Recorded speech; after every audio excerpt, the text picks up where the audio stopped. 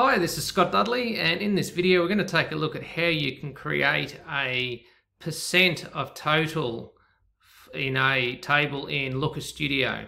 So let's just say, for example, that we've got a table and it's got two columns. So the first column has got the full page URL, and then the second column here has got the returning users for that URL.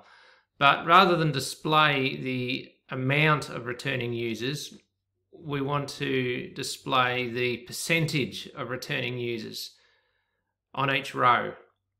So all we need to do for that is just to click on the table, and then under the setup tab here, and then we go to the metric, and in this case it's returning users, and then we click on this pencil icon or edit icon here on the left hand side, and then where it says comparison calculation,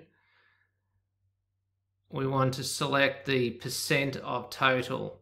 So just before I click on that, it's worth looking at the other options here. You can also do a difference from total, a percent difference from total, percent of max, difference from max, and percent difference from max. So you can experiment with these, but in this particular case, let's select the percent of total and then click out of there.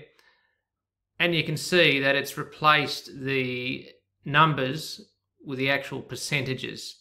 So what you could also do is have both the amount and the percentage. So in that particular case, just to put that field back, we would go back to returning users,